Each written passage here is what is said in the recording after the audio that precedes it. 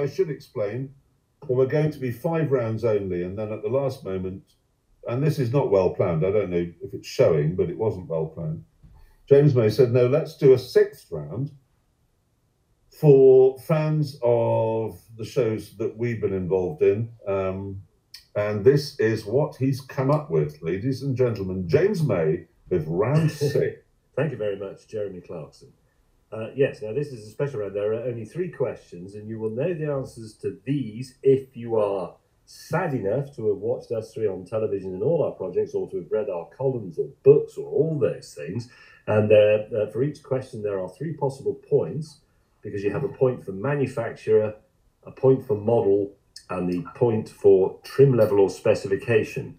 So the first one is, on the steering wheel of which car did James, that's me, vomit in 1995? So I vomited on the steering wheel of the car, so I want the make of the car, the model of the car, and for the third point, the trim level or specification. I know the answer to this. I'm not sure that I'd get the 3rd point, James May, but I think I could get 1 and 2. Don't just write down the name of a car maker. We've got to have the, AW, you're getting very close there. Hang on, your feed is slightly ahead of mine, because I haven't got to the answers yet. I know, because I live a mile from a former Prime Minister. My Wi-Fi is unbelievably fast. Next question. Okay, well, let's keep working on that one. So, question 2 of our 3-question round. Onto the passenger seat of which car did Richard Hammond vomit in 1999? So, Richard Hammond in 1999 vomited onto the passenger seat. He wasn't sitting in the passenger seat. I mean, the passenger seat became the receptacle of his vomit in 1999. Which car was it? We'd like the manufacturer, the model, and the spec or trim level, please. James knows the answer to this because he was there. I witnessed it happen. Oh, were you in the passenger seat? No, I wasn't in the passenger seat. Fortunately, I was. Richard Hammond vomited on. I remember you vomiting when we did the rally in Mallorca, and you had the, I forget the correct term, and if I say it, I'll get it wrong, the shorter gentleman with you, and you had to, in a Lanchester, and you had to pull over because you claimed you were unwell. Yes. Now, we all know why you were unwell. Yes.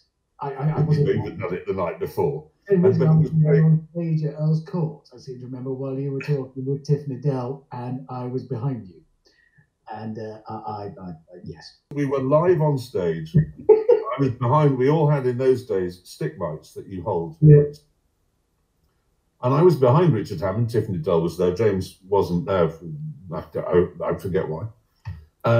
Anyhow, I watched Richard Hammond's shoulders hunch like this from behind. He then finished talking. Sorry, Tiff was talking at the time. I went up to Hammond and off mic said to him, "Are you okay?" And he went, "Yeah, I've just been sick."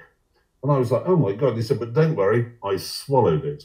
Now, I think that is the definition of professionalism. He could have vomited onto the stage, but he knew that there was at Earl's Court probably an audience of 30 or 40 people watching us. It would have been disrespectful of that audience. Exactly. And so he swallowed his own vomit. So upside down Rimac is one of the suggestions for you, Hammond. Concept 1, Rimac Concept 1. I don't think he was sick in the Rimac. I mean, the footage, the camera stopped working, but God knows what else came out of me, but no vomit as far as I'm aware. And also, let's be honest, if he had been sick in that, he was upside down and the vomit would not have landed on the passenger seat. So that as far as I know, that car is still burning today, so there will be no trace of the vomit. It burned for a year, I think. Yeah. Anyway, let's have the third one. Finally, the final question of this. Final question round. Into what did Jeremy generally hurl in 1997? Into what did Jeremy Clarkson hurl in 1997? Manufacturer, model, trim level or spec, 3 points available. That is the end of round 6. We'll give you a minute or so to think about that. Well, Darren Groom is there, but you've got to be more specific, Darren. You've got to be more specific than that. Somebody said, I wasn't even born. Yes, well, That's not the Well, point. okay, If you had read yeah, the but- columns, William the Conqueror invaded Britain. Well, you go, I wasn't born then. Yes. You're supposed to know. Henry VIII beheaded. I wasn't born then. the No. last Paul The American War of Independence was fought in. I wasn't born then. I wasn't You can't born just when know history Shakespeare for when was you on were born. stage. Not that this is particularly important history, I'll be honest. James May vomiting, Richard Hammond vomiting, and me vomiting is not important history. Why don't we now reveal the answer? What did you vomit in? Okay, in Onto the steering 1995, I vomited all over the steering wheel. I had brought the car to a safe halt in a lay-by at the time. I vomited all over the steering wheel of an Alfa Romeo 164 Super. Super is the critical word for that third point. Richard Hammond. Super being the What single passengers- camshaft model, not the twin. What was the camshaft. manufacturer, model, and spec level of the car onto which you vomited in the passengers. it was? 1999. I At its launch, UK launch, in fact. I laughed with spectacular vigour, enthusiasm, and I like to think style in the waiting passenger seat of a car that I had I'd introduced it on camera, I must be said, pre-recorded camera, to the world. And had just praised for the fact that its interior had been styled to resemble a baseball glove. But the way I said it was, as you can see, the interior has been styled to resemble baseball glove. And then I yacked into it. It was the Audi TT Roadster.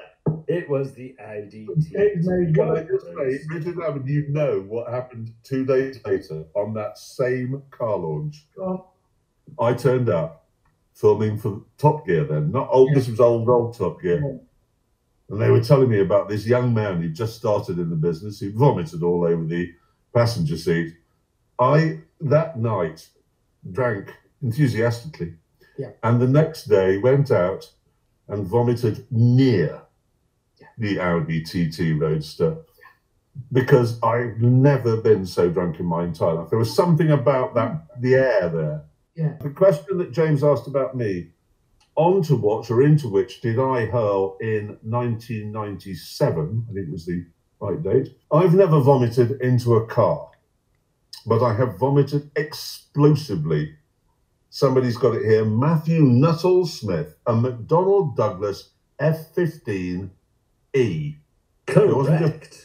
Correct answer. Well done, Yes. Matthew Nuttall-Smith there. 3 points. The McDonnell Douglas made it. It was the F-15 fighter bomber, and it was the E model, the A, B, C, D, and I was flying the E. And then, and this is interesting, about 2 months later, another British journalist went for a flight in an F-15 and claimed afterwards to me that he hadn't been sick in it, that it had gone upside down and he'd flown it and he'd done loop-the-loop and barrel rolls, but hadn't been sick. And that British journalist's name is, anybody want to hazard a guess? Alistair Cook. No, not Alistair Cook. Anybody on? Does anybody on here want to hazard a guess? And there was a row on television between me and him, and he was going, I did not vomit. And I said, you cannot possibly have been in that plane and not vomited. Somebody's going, Andrew Neil, Piers Morgan. No, Piers Morgan. No, wasn't Piers Morgan, wasn't Jonathan Ross. He's not a journalist.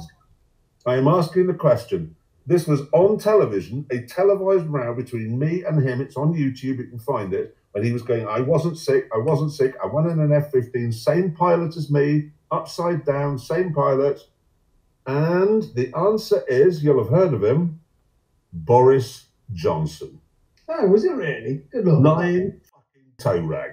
He said he wasn't sick in it. And I know he was sick in it. I know he was.